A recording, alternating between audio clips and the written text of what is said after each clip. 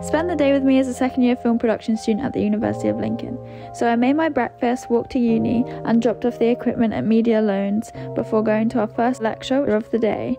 Then we walked into town for a bit of lunch and it was really nice because it was surprisingly sunny, so we sat outside and played dominoes. We had a quick go in the massage chair before going back to our lecture, which was about fashion in film, and then I met my group to do our practice shoot for our documentary. We're filming next week, so we just wanted to practice our lighting setups and play around with the equipment a bit, and it was really good to get to do that. And here I am, expertly taking the equipment down in seconds. I popped down to the library because I needed to get a bit of work done and take some books out, and it just helps me be productive if I'm at the library. I still have no idea how this machine knows what books I've put there, but it's really cool. Then I grabbed a cheeky donut, went to my yoga class before I went home and snuggled up with a sticky toffee pudding.